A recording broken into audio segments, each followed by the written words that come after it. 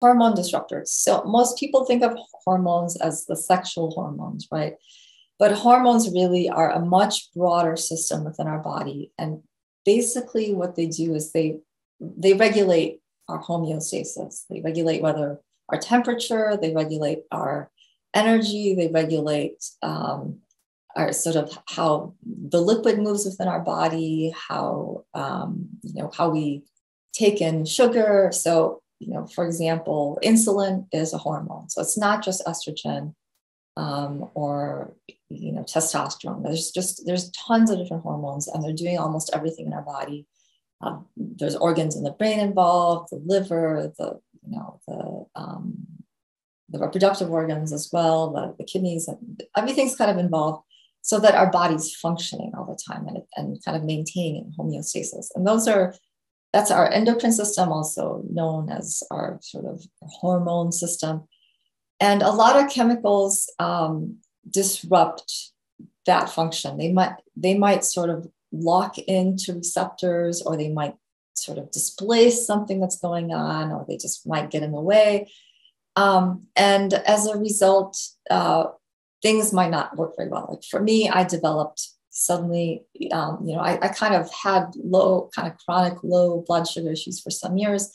But after a series of some significant chemical exposures, I just had total diabetic symptoms for months and months. And I did not go the conventional route and take medication. And in part because when I called my doctor, they wanted me to wait 9 weeks to come in. So instead I went and did an unconventional route. I took herbs instead, and I detoxed. And at least for me, with my experience, I was able to recover, and I'm actually able to even put sugar in, a cup of tea or have a little bit of sugar and be fine, where before I couldn't eat a dried piece of fruit without going catatonic. So I say that to demonstrate to you that something like diabetes is not just sort of comes out of the blue and is mysterious in your body, or is sort of hereditary and cannot be reversed or managed or minimized in other ways. And for me, from the people that I've talked to, the research on myself, and the research I've done in writing my book, is the finding that by reducing our chemical load, our body starts to heal, it starts to work better. And the fact that chemicals are known hormone disruptors, we have tons of science on this going back decades, is an important piece of information for our health. Okay. I'm going to talk also about arrested development. So we think of birth defects as these sort of obvious things, right? These, it's visible. There's a child who's not, not able to think normally, or sort of perform in school, or they might have some sort of physical defect. But we are actually seeing a lot more invisible birth defects. There are cases, for example, of both men and women, and also this goes back to animals. Also, we have cases of this in animals in the wild from exposure to toxic chemicals, whether it's pharmaceuticals that are now banned, known to be toxic, or from exposure to toxic chemicals that are out there in the environment.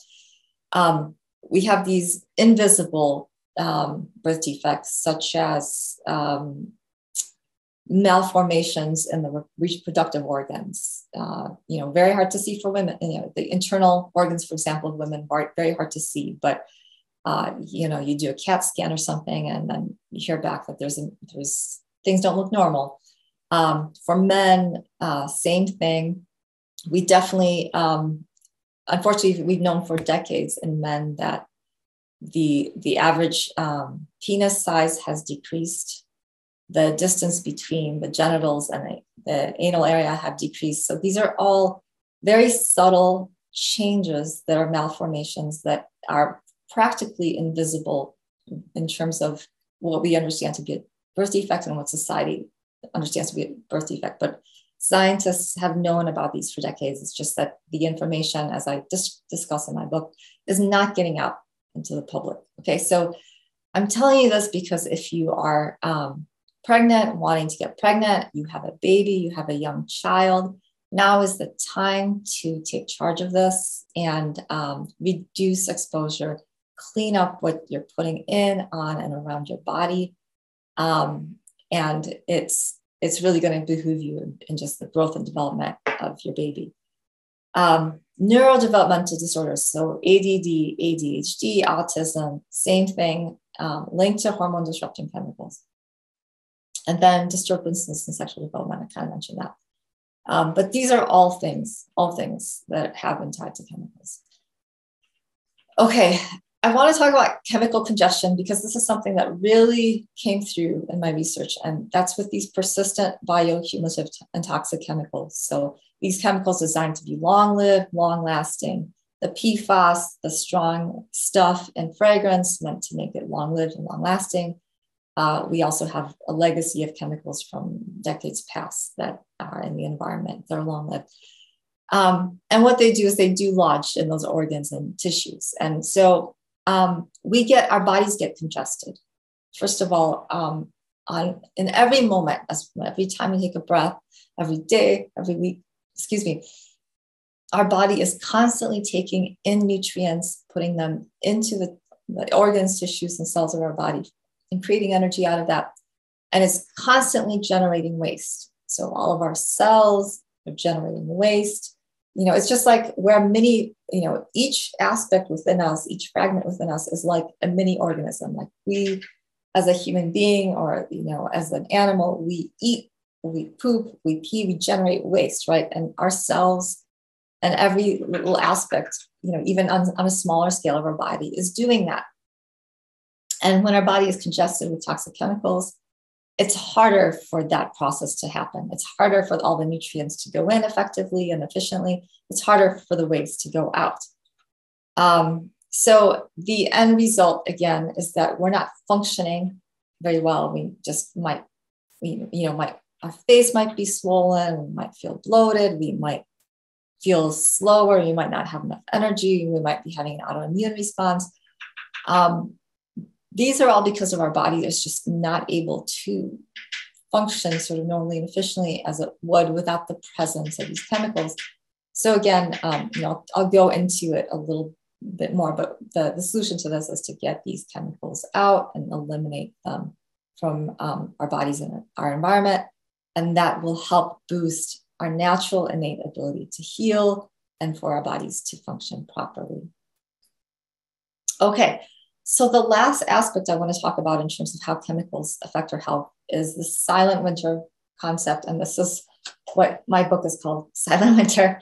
And this is where it all started for me. So at some point, at least for maybe 20% or more of the population or more people, when we are exposed to toxic chemicals and overwhelmed, at some point our body will just shut down. It'll become overwhelmed. We will develop flu-like symptoms. We will just want to sleep all the time. We won't have enough energy. We might develop also an intense sensitivity to other substances, chemicals, alcohol, caffeine, all the fragrance and all those chemicals. Our body becomes overwhelmed and says no more. Okay. So this is a self-protective mechanism. But unfortunately, our body's not producing enough energy to kind of have a normal life. The waste products are not getting out. The cells are shut down. Nutrients cannot get in. So usually people stuck in this sort of, I'm going to call it a chronic fatigue state, tend to get worse because things are just not functioning. The body's kind of just closed down. I've been in that state. People with fibromyalgia, chronic fatigue, with lupus, with chemical sensitivity, they all experience this state. But I know who have experienced this for just shorter periods of time. I had a friend who told me that her husband was exposed to some chemicals at work, and then suddenly he was so fatigued for a week he couldn't get out of bed.